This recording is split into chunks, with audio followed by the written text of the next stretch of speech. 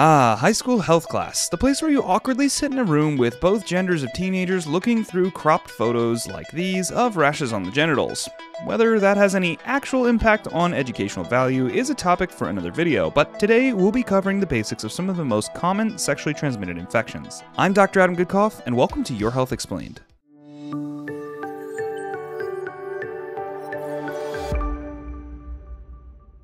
STDs, or as they're now called, STIs, or sexually transmitted infections, are an important topic in medicine. In the United States alone, there are over 2 million infections each year. These conditions can lead to scarring of the reproductive organs and decreased fertility in the future.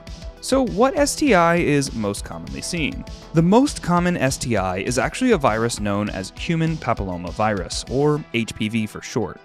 HPV is transmitted by sexual contact among partners. The virus is tricky because there are different subtypes. While some can actually cause ugly-looking warts known as condyloma acuminatum, some other subtypes can lead to cervical cancer in women or throat cancer in both sexes.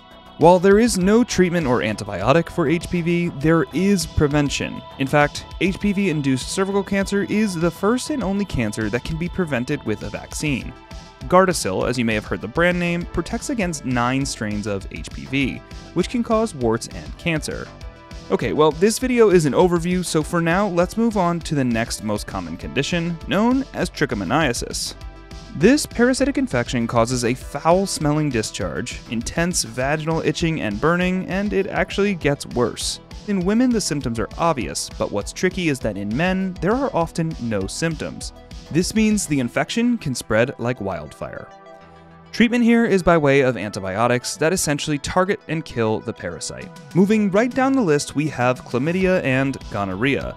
I link them together because they're often found co-infected in patients, meaning that when you find one, there is often an infection with the other. They both present with forms of discharge for both sexes and can both be treated with antibiotics. So next time you think about getting intimate with a new partner, be sure to protect yourself and protect your partner.